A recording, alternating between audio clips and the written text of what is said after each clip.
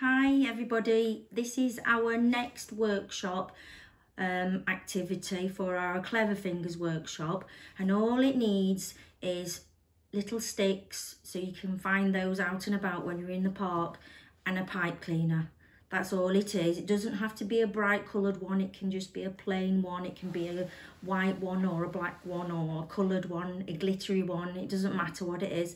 And all we do is we start by bending the pipe cleaner round the stick, and you can see we're using those muscles in the fingers there and the hand, and it goes all the way up the arm, and then you twist and you bend it round and round and round until you get all the way, and they're bending it and bending it and bending it until you get to the end, and it looks like that.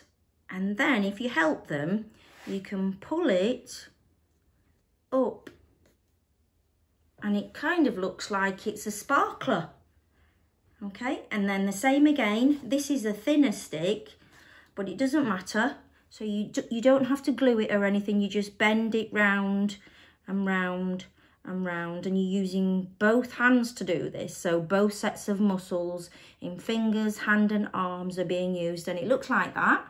Then if you get them to pull it, and that's still exercising those muscles, you pull it up and there you go. It's like having two sparklers. Okay, that's really good, isn't it? That's great. Okay, thank you.